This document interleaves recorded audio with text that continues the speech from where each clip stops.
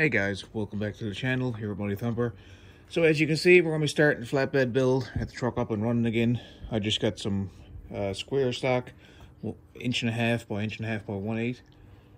So I'm just trying to see what it's going to look like, the height I want, because I'm doing a true flatbed. I'm not doing anything like with the wheel wells.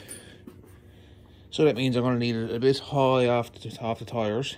Probably going to need about a 4-inch lift for the frame itself, because when the weight sits on it, I don't want it going too close to the tires. But yeah, this is what we're at here today. So hopefully you guys enjoy the video. I got this all rigged up. This is the miter saw. Got the budget chop saw converted over. Plasma cutter for backup. So I think we're gonna have some fun. But yeah, she's now running. And it's running like a champ again with the new fuel pump. So now it's just a matter of getting this rigged up. So I think I got some ideas.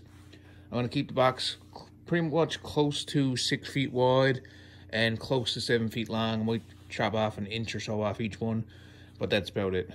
All right, let's do it. Let's get her done.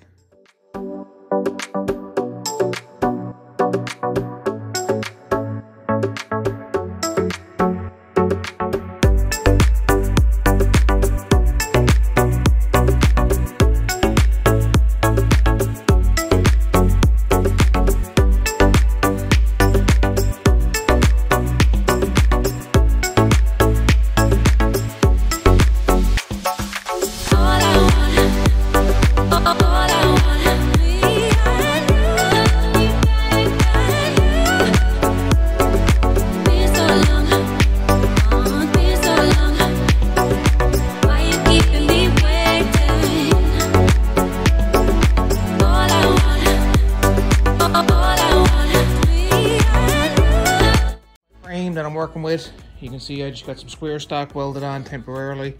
I am going to fully bead this in here now and get it all pretty looking, but it sits on the truck nice and square. Not really sitting on the garage flush, but is what it is. All right, so I'm going to go ahead now. I got some slots cut out of the square stock, so you can kind of see, just cut it with the plasma cutter. It's just enough to get a wrench in there, just nut and bolt type of thing. A few more to do, and then I got to fully bead it. As you can see, it's not fully welded yet, although the MIG is certainly welding pretty nicely. That is for sure. All right, guys, so I'm gonna go ahead and get this all ready and mocked up the way I want it, and then I'm gonna bolt it right to the truck, and then I can run my cross members.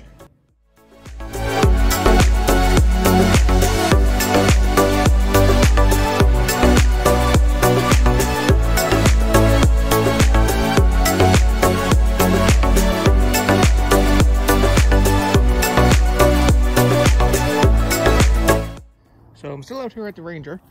Just give you guys an update. I am pretty happy with how this is starting to turn out. So I'm gonna go ahead, get all my ribs nice and even, weld them in place, and yeah, I'm happy with my little mounting system. It's gonna be a bit of a pain in the butt to take it apart if I have to take it off. Well, it's gonna be a little bit of a pain in the butt. Might have to take a few boards off.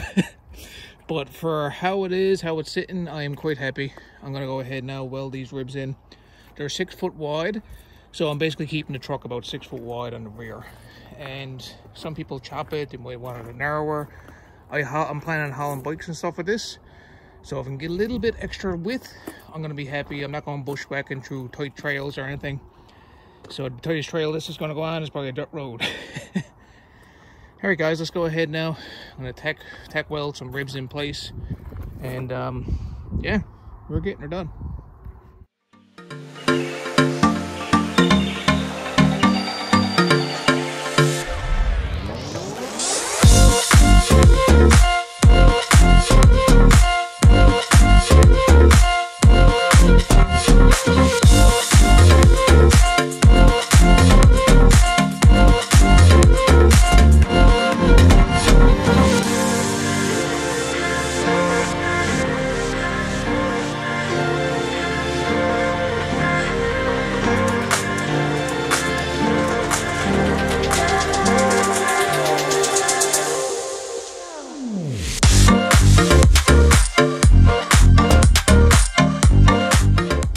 Still here working on the old flatbed.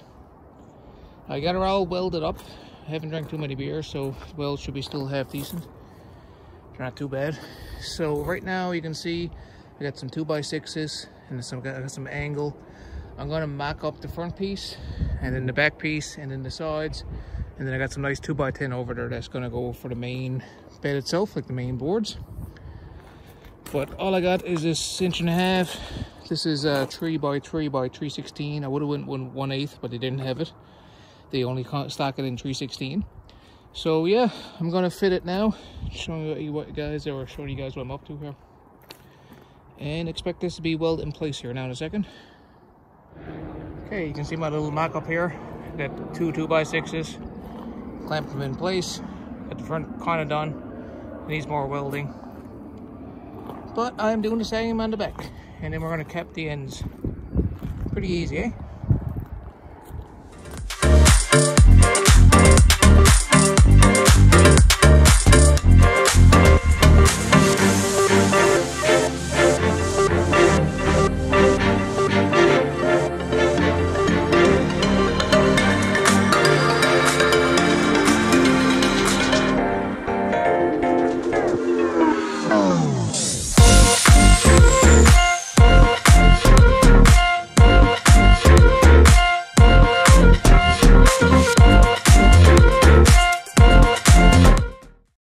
Okay guys, we're back in the shed here at Muddy Thumper. I got the truck pulled in the garage here. I'm just welding on some horns. This is eventually going to be my little back rack, so as you guys can see. The cool thing about building something like this, I can do whatever I want. If I like it, it's getting done. So some people, they kind of have to match like the box or the bed matching like the truck itself. As you can see, I got a little bit of overhang, but guess what? My tires still stick out further. So yeah, I'm putting on some horns here now, and we're going to make up a little back rack. So I'm just kind of roughly going to the window height, and then I'm going to go up above with some angle. We're making some progress. Once this is all dry, because the truck was sitting outside and it rained, I can primer everything and eventually get some wood on here. But yeah, I am happy. Got some decent welds going on, so she should hold together nicely. And I got to put a few more welds in. Some stitch welding should be fine. Not everything needs to be fully welded, but I'll put a bit more on it anyways, in the main structural areas anyways. Yeah guys, okay, I'm just going to keep welding up some horns here now. And this is all literally just 1.5 inches. Eventually I'm going to cap on some pieces here. And they're going to be like my tie down points. So we are making progress, eh? Guys, so she's starting to shape up. I am not done with it.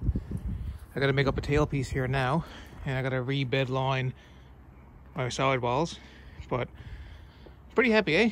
What do you guys think? Kind of cool? Don't mind me backing into things. Hey guys, so thanks for watching here at Muddy Thumper. So this is part 1 of the flatbed build. I'm not finished with it, as you guys can see. But if you liked it, feel free to drop a thumbs up and subscribe, and I will see you in part 2. See what else we can get up to. Alright guys, see you later.